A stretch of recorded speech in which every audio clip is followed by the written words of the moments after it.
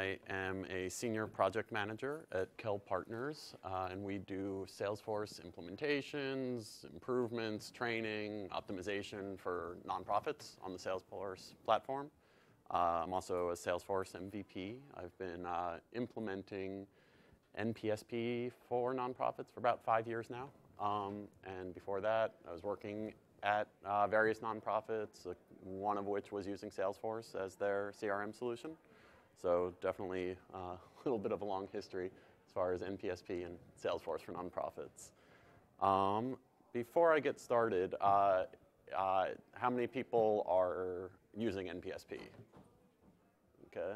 Admins of NPSP? And how many people know that you get a new version of it every 2 weeks, automatically pushed into your org? All right, so that is what I'm mainly here to talk about, and how to stay on top of that and make sure you are taking advantage of all that great new functionality, and how not to get overwhelmed by that crazy agile release cycle. Just saying that has to be overwhelmed. Yes. No, it is fortunately not as scary as that sounds. So quickly, of course, thank our sponsors. The event would not be possible without them. There are some good apps out there to talk to. A lot of them have some great nonprofit use cases. All right, so topics. Today we're going to cover how to get the announcements of what's getting pushed every 2 weeks, because it's not like you're getting an email every 2 weeks telling you that. How to make those updates if that's something you want to do. Determining how to implement any changes that have been pushed into your org, and then plenty of time for Q&A. So if you take nothing else away from this presentation and you are not already a member of the Power of Us Hub, go join that today. It's an amazing resource for nonprofit users using Salesforce. It's essentially the success community for nonprofit users. Questions, answers, people, every sort of people are asking questions. I'm asking questions about things. I'm answering questions about things. There are groups for anything you can imagine, from different App Exchange products to formulas to reports to admin to NPSP itself to other CRM solutions on Salesforce platform. There's great knowledge and documentation, which I'll get into in a minute. There's also an idea exchange specifically for nonprofit use cases and for ideas for NPSP itself, which I'll also get into. And I'm probably a member of 40 or 50 groups in the Power of Us Hub myself, and I would say the one that is the most important is this one right here, the NPSP Release Announcements group. This group is a broadcast-only group, which in chatter means that as a member, you cannot post to it. Only the managers and the admins of this chatter group can actually post to it. So the volume of posts you would see in this are much, much, much lower than other groups. And the reason I bring that up is because, like I said, I'm a member of too many groups in the Power of Us Hub, and I have my email settings set to basically never email me for most of those groups, because I don't need an email every time someone's asking a question about how NPSP works. But for this group, I have it set so that it emails on every post. What that amounts to is essentially 1 email a week, because the way NPSP releases, they have a 2-week release schedule, like I said, but in week 1, they'll push everything to the sandbox first. If you already have a sandbox up and running, they will push that release there first, and then the following week, they'll push that same release to production.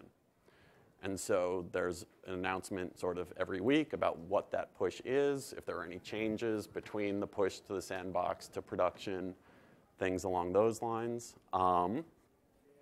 Generally speaking, they have tested everything out, made sure it works, but the reason they push to the sandbox is so that you have time to test that out, make sure it works, give them feedback.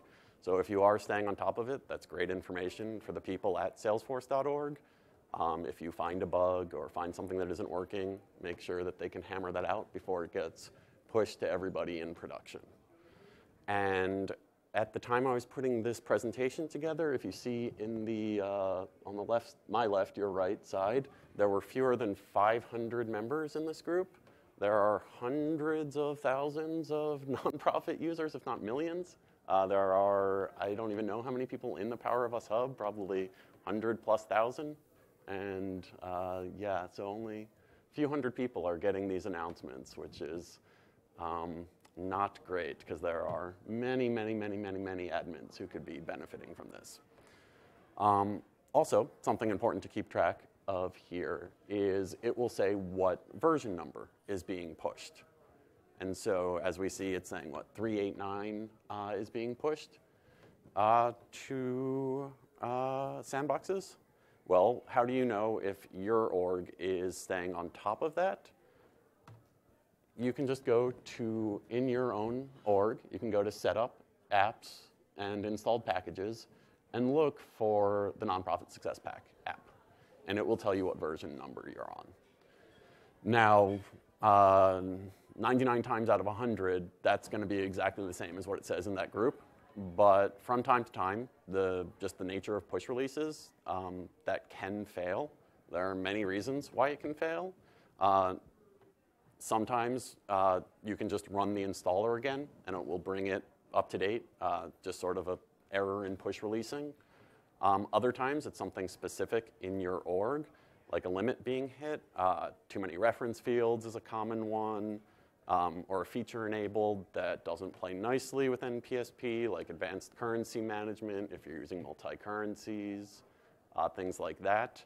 But running the installer is the easiest way to figure out what that problem was if you are having a problem with it staying up to date, because it's going to give you a specific error message as opposed to digging through logs, which I don't understand myself. So it's just an easy way if you do see your version number is off. Again, most of you will never have to think about that, but if you're seeing things in these releases that you don't see in your org, that's a good place to check. And just as a note, all links are going to be at the end of this presentation. There's a link to the installer at the end of this presentation if you want to get a picture of the links I'll be talking about. All right, so what's in the latest release? Fortunately, sometimes very little. So every 2 weeks, it's not like they're pushing a brand new feature that you're going to have to think about or turn on. So let's look at this one, for example. In version 3.9, they updated some Apex dot comments. Now, 999 people out of 1,000 aren't going to care about that at all. You know, if you're reading the Apex code in NPSP, sure, that might be somewhat interesting, but again, it's nothing you're going to have to take action on. And so we see that our tasks for this week are basically done, and for next week, because when that's coming into production. Also, Salesforce will, or .org, salesforce.org, will skip the salesforce.com seasonal releases. So salesforce.com has 3 updates every year, spring, summer, and winter. And if that falls within the window of an NPSP upgrade, there's not going to be one. So it could be that a month or a month and a half, you're really just going to check this and say, okay, I don't really have anything to do or think about this month or this longer than 2-week time frame. So that's sort of the good news here. Sometimes there's a little bit more. So here we see in version 3.8.8, they introduced the fact that opportunity naming can be run in batches, and you can schedule that, which is nice because up until that point, to refresh your opportunity names, you would have to manually trigger through NPSP settings. You'd have to go in and click the button, and if you forgot to do it, then all your opportunity names could get out of date. Here, now you can schedule them. So it's a nice new feature that's available to you, nice to know about. And so it's something sort of a win for you. Again, not much you have to really think about or do, but now you have a new feature that you can take advantage of. Also, we see a big long list of issues that are closed. Those are specific links to GitHub, which I'll get into in a minute. But essentially, I'm not a coder. I don't really read through GitHub that much.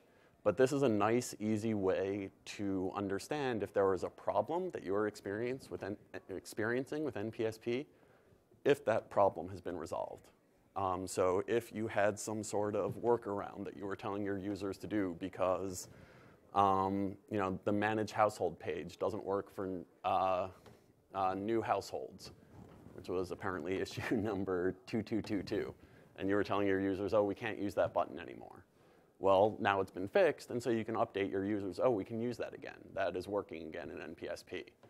And so, again, not much that you would have to do or think about, but these are just benefits to you and your users when you're reading through these releases. All right, so now let's get to some things that you actually have to take action on. And so whenever NPSP comes out with new functionality or features, and let's call that like big changes, some sort of new functionality, like we have here levels and engagement plans. This was probably the latest big feature that they pushed a few months ago. There are going to be specific actions you need to take as an admin. Everything is pushed in an off state in NPSP when they do these push releases. So field level security is turned off for all profiles. Apex isn't added to profiles, Visual Force components and pages. So if you're not paying attention, nothing is going to change in your org. It's not like these brand new things are going to show up, fields are going to be on the page that you didn't expect, your users are going to be asking you questions. Everything's going to basically be the same as it ever was. However, if you want to then research these new pieces of functionality, test them out, turn them on, this is sort of telling you what you need to do that. So it gives you a brief little description about what these new features and functionality are, but then it has links to the documentation. Great thing about Salesforce.org, they're never going to release anything that I'm calling a feature or functionality without documentation. And that documentation is pretty rock solid. I'll get into it, actually, next slide. It goes through an overview of what that functionality is. What are engagement plans? What are levels? It sort of gives you a plain English description of that. And it gives you the setup instructions. So what do I need to do to turn on all the fields? What are the fields? What comes with this? What do I have to set up in NPSP settings if there's a new thing that I have to turn on there? And so it goes through all of that. Then, after that, it sort of goes into how to use that functionality in detail. So how to create those levels, how to manually recalculate levels, how to actually use those features once you have it set up and running. So it should be pretty rock solid once it comes in as knowledge. And it fortunately lives in knowledge in the Power of Us Hub, which is searchable. So if you're ever in there and looking for, oh, I remember engagement plans came out, but I never did anything about that, you can search for it and you'll find it. It gets updated if there are any, mistakes in there, or they can further clarify things. So maybe they've added a new section because people were having problems about certain features. And it's Googleable, it's publicly available. It's not like you have to be a member of the Power of Us Hub to find it when it's in knowledge. And the nicest thing is you can just grab that URL, put it in an email or a chatter post, and send it to your users and say, this is what I just turned on, read up about it, ask me if you have questions. So you can send this to anybody who's using your org and say, we're setting up this brand new great feature, engagement plans or levels, and here's a nice description of how it works. All right, so I did mention GitHub earlier. So let's look at that for a minute. Now, I'm not a coder. I don't read through GitHub all that often.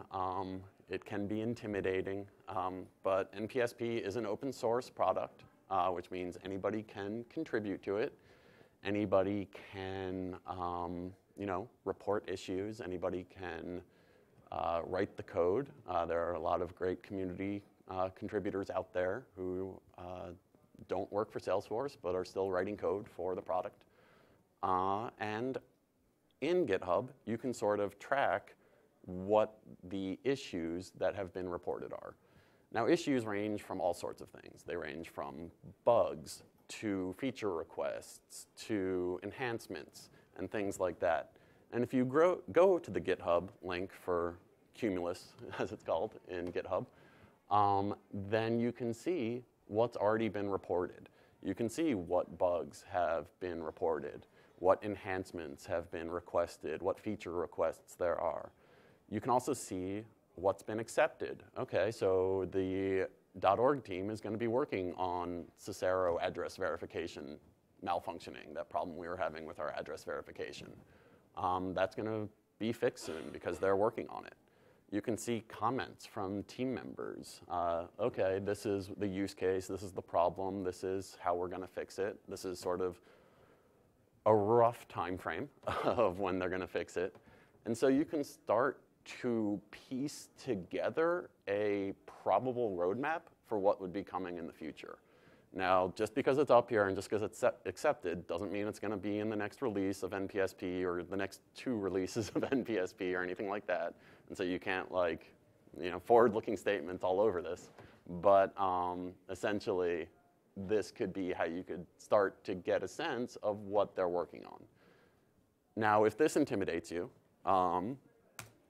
there is also the ideas in the Power of Us Hub, which is sort of the more user-friendly way of finding this information. So you can post an idea, and you can post an idea about NPSP, or HEDA, if anybody's using higher ed, or the Power of Us Hub itself, or Volunteers for Salesforce is the latest one they've added. So if you have ideas for feature requests, you can post them here. You can also search through here and find things that you really want to be a part of NPSP and vote on them and get your users to vote on them. It's just like the idea exchange over at in the success community. The more votes something has, the more likely it is to get implemented. And here you can see what's been submitted, what's been accepted, what's being worked on.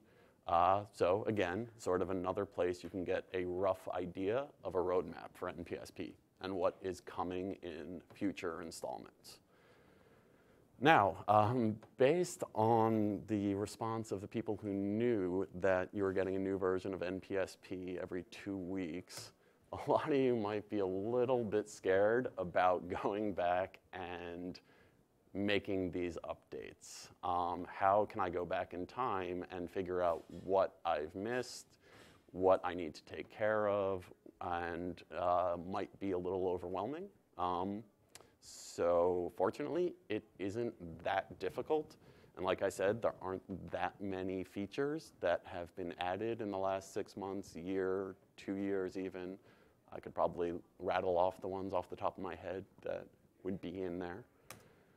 And this document, which is linked to in the both the NPSP group and the release announcements group, and I'll have the link for it at the end, is the NPSP data dictionary that's maintained by salesforce.org. So this is a list of every single field, object, label, API name, description of everything that's in NPSP. And it also has another tab for buttons, links, and actions, and things along those lines, other things that aren't fields or objects. And the most important column, I would say there, is NPSP version introduced. And so this is maintained by .org. It's updated with each release. And like I said earlier, everything is pushed in an off state. Whenever a new field gets introduced, the visibility is turned off for all profiles in your org. And so you can start to say, okay, we've had NPSP for a year or 6 months or 3 years. That's every 2 weeks is going to be a different version number. So multiply 26 for a year, roughly. Like I said, they do skip some every now and again for the Salesforce seasonal releases. So we're on version 3.9.3 now, 3.9.4. I'm not sure exactly where we are today. And so if you know you've been using it for a year, you can say, okay, let's go back to 3.6.5 and forward. And let's see what's been introduced since then.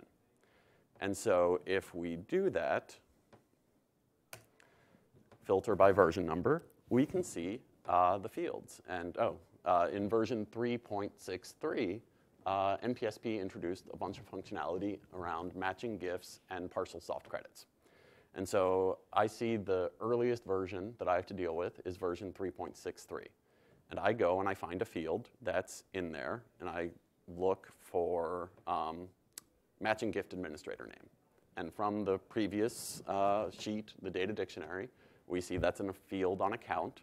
And so we go into setup and go to the accounts object and go to find that field. Different click path if you're in Classic or Lightning, so I'm not going to go through that. But then you just click on the field and click on the button for field level security. And so if you see that that is not visible for all of your profiles, you are essentially going to know that you need to take action on that functionality. If it is visible, you can say, okay, version 3.63 has been set up and is ready to go in my org. Let's move to version 3.64 or whatever the next one in that spreadsheet is to see where your base for where you would have to make these updates. And so 3.63, let's just go with that and say that matching gift administrator name. So clearly, something was introduced in NPSP having to do with matching gifts. And so what I would do is go into the Power of Us hub and do a quick search for matching gifts in knowledge. And we find some documentation about soft credit and matching gift setup.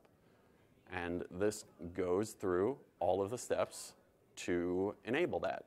It goes over how to enable the matching gift and soft credit fields, how to enable the partial soft credit object, how to configure the page layouts, and enable the pick list fields and record types. So again, if they're introducing new pick list values, the thing everyone forgets is to add that to record types. So they even get to that level of detail in the documentation so that you aren't struggling, oh, why can't I choose acknowledged in the acknowledgement status pick list? It's, pretty thorough, the documentation. I think they do a pretty good job with that. All right, so how do you determine if it's something you want to implement?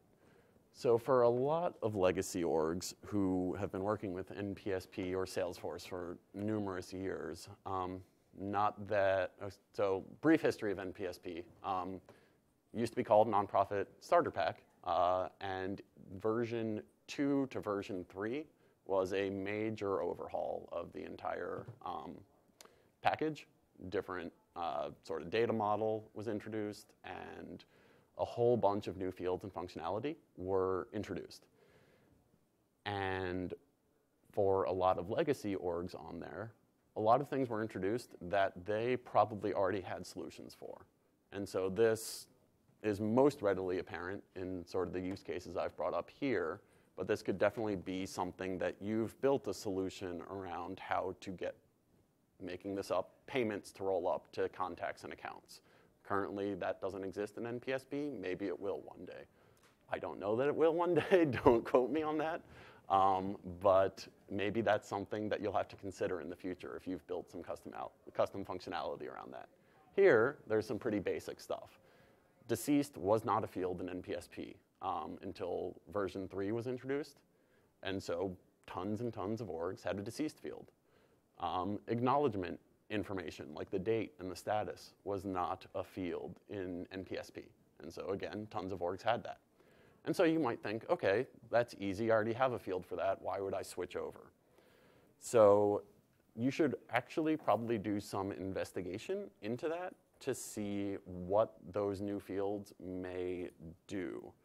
And again, I'm going to keep it pretty basic for this presentation, basically just talking about fields. Obviously, this can be much more complex if you have custom code or custom objects, all that sort of thing, many more implications for all of that. But let's keep it simple at the field level. So I have my deceased field, but NPSP introduced a deceased field. So let's see if there's anything that NPSP does with their deceased field that mine doesn't. So I search in knowledge, and I find that search for deceased, and I see mark a contact as do not contact or deceased. And so I read through this documentation, and I learn that it also marks the do not contact checkbox when you mark someone as deceased. And it also marks the email opt-out and the do not call checkboxes when I mark someone as deceased.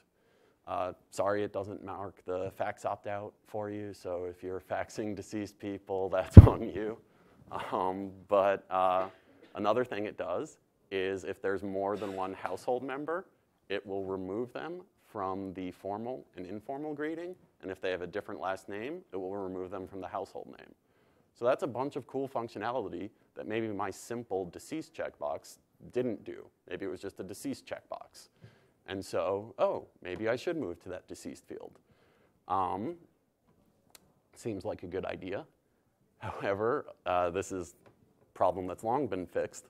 But when they first introduced all of this functionality, that deceased field, if it was a single person in a household, also marked that household as anonymous. So a lot of people didn't like that functionality. And there were plenty of posts in the Power of Us Hub about that. And there were warnings in some of the documentation about that.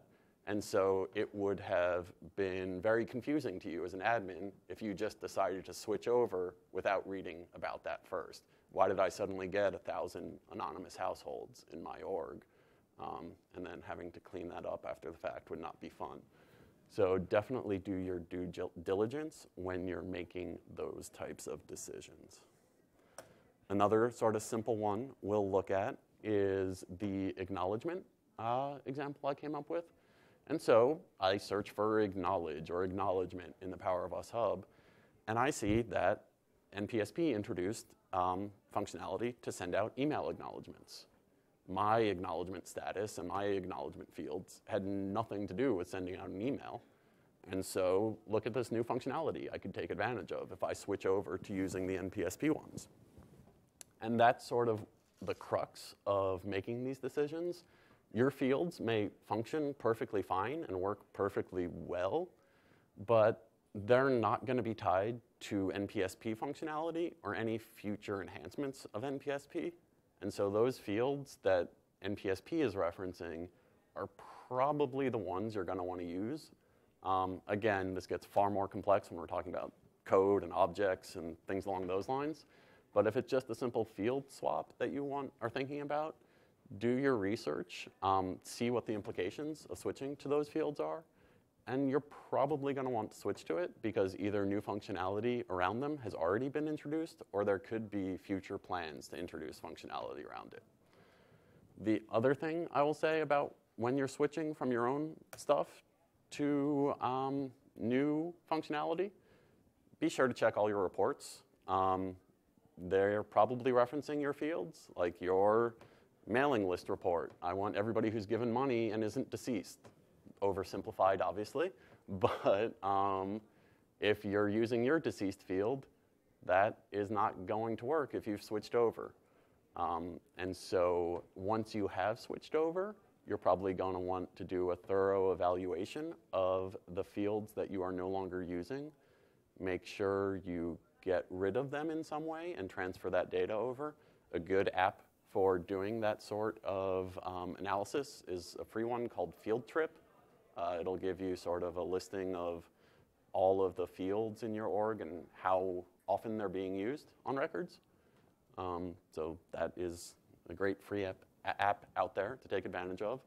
Also, be sure to check your processes and flow and workflow and code, merge templates, all that fun stuff. So it's not quite as simple as it sounds, but in a morning or afternoon, you could probably go through all that stuff pretty easily and determine what impact and how big of a decision that's going to be. It's not like you have 50 process builder processes referencing the deceased field. At least I sure hope you don't. All right, so here is the references. And the data dictionary is in a Quip document now, as opposed to a Google document, which it used to be. Not the easiest link to remember, so a screenshot of that might be better. And again, I am happy to send you these slides, or I'll give them to Southeast Dreamin if they want to post them online somewhere. So I'll just leave that up for now, but yeah, happy to answer questions. All right, yes? In new implementations of like trial orgs with NPSP, Yeah. are all the features that are deployed as turned off in the production pushes turned on by default? Yeah, that's a good question. I should have said that. If you were to start an instance of NPSP today on version 3.9.3, everything that was released prior to 3.9.3 would be enabled and ready for you to use. It's only starting from this point forward, if they release something in 3.9.4 and you're still on 3.9.3, that then you would have to go check. Actually, if you click on the NPSP or Nonprofit Success Pack app, it will tell you what the starting version of that was for you. I forget the name of the reference there, but it should say 3 point something. It might say 1 point something, and that is if you were on NPSP prior to version like 3.5 or so. Their naming was, they started over at 1 when they introduced version 3, but whatever comes after the period is what you have to pay attention to, not the number before that. Yeah, it's a little confusing there. All right, other questions, specifics about your org, or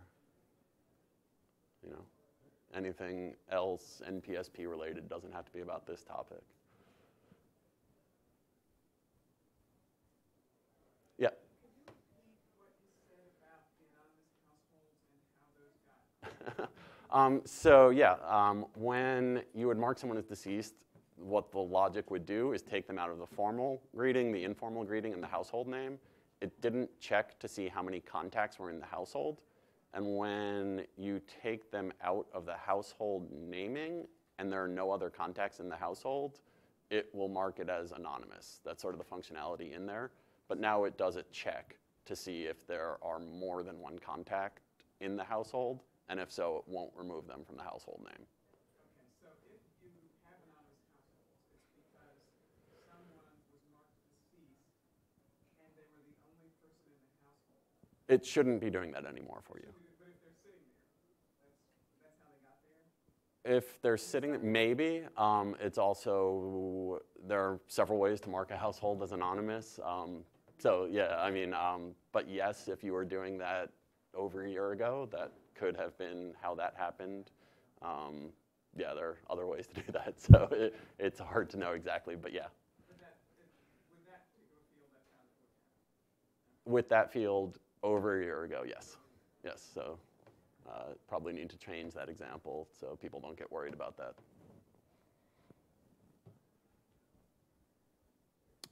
All right, other questions?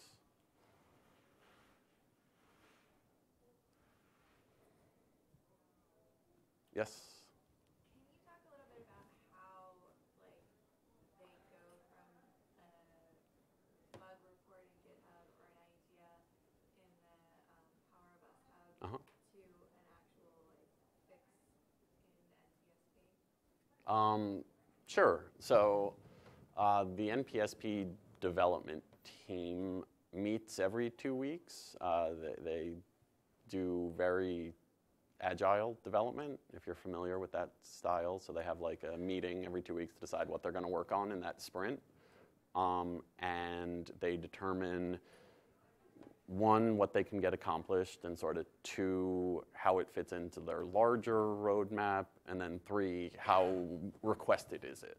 And so if it's something that's highly requested, but it doesn't really fit into what they're doing, or it have implications across like 50 other things that they're not working on, then it might not get worked on until they can really focus 2 or 3 sprints around that piece of functionality. So then the example I sort of brought up, payment-related roll-ups, they know that's a highly requested feature, but that has so many implications that they would probably need like 2 months worth of sprints to like deal with all of those. And they're working on things that are a bit more critical, like actual bug fixes or smaller wins than something like a complete overhaul like that. And so, yes, you will see discrepancy between the highest voted on things that have been accepted and when it actually gets introduced. They definitely work on complexity. But like I said, it is open source, so if you want to write that and write that fix and submit it to them, you're more than welcome to do so. That is not in my wheelhouse. I do not write a single line of code, though. Yeah. This is really related to No, it's fine. So we're very new to Salesforce in my Uh-huh. organization. A lot of what I'm asked is, how can we make Salesforce talk to Constant Contact or Blackbot or so? Don't talk to Blackbot. How do we even begin to research them? Okay, so a lot of ways to answer that. So there are tons of built-in integrations, right? There are a million AppExchange products. Constant Contact has one that works. Works in quotes. Integration's probably my least favorite word in this whole sphere because it means completely different things to different people. Is that real time? Is it, a once daily sync? Is it, can you have influence over what that mapping is, or do you not? It's just like integration can mean so many different things.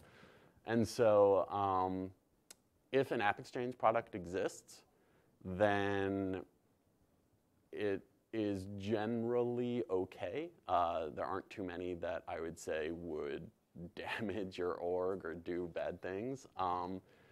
But outside of that, there are lots of good tools that do integrate. Something like Workato is a popular one. There are a few others that I'm blanking on that I'm sure. Jitterbit. There's one here. I forget their name, but there are all sorts. Yeah, there are all sorts of apps to do that as well, like the integration platform type apps. And then, of course, there's like the custom code route where you're actually like building API integrations, which, unless you have a technical person on staff, I probably would not recommend, because then you're just paying somebody like me to do that for you. And if you ever have to make a change, there is. But you probably would not be able to actually get that going after that trailhead. My advice whenever you're sort of deciding these things is at the end of the day, you want to be in control of what's going on in your system. You never want to be dependent on a third-party developer or a consultant to be doing those things for you, because that puts you in a tough place if you ever want to make changes and you don't have the budget for it, or something breaks and you don't have the budget to fix that.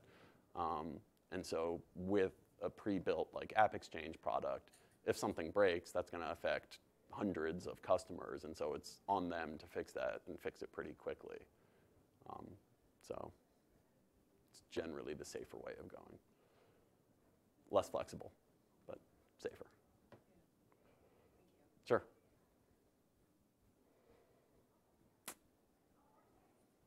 All right, keep them coming. Just a request, can you post this deck in the Power of Us Hub Southeast Dreamin group?